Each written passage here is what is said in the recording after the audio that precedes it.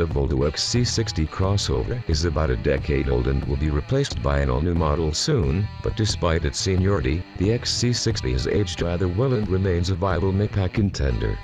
Credit a handful of recent updates intended to keep the XC60 fresh, including a facelift in 2014 and the arrival of Volvo's new 4-cylinder drive powertrains a year later.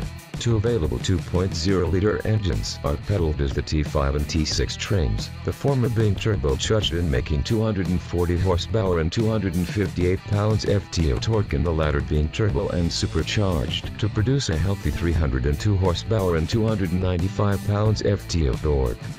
Front-wheel drive is standard on the T5, but all-wheel drive can be added for $2,000. The T6 is exclusively all-wheel drive. No matter the engine or drive wheels, all 2017 XC60 shuffle gear ratios using an 8-speed automatic transmission. All 2017 Volvo XC60 models are now equipped with a Brent's 4-cylinder drive powertrains, as the 5-cylinder previously used on XC60 T5 AWD models has been discontinued. While inline 6 XC60 T6 AWD models were produced in limited numbers last year, this engine has also been dropped. T6 models are no longer available with front-wheel drive.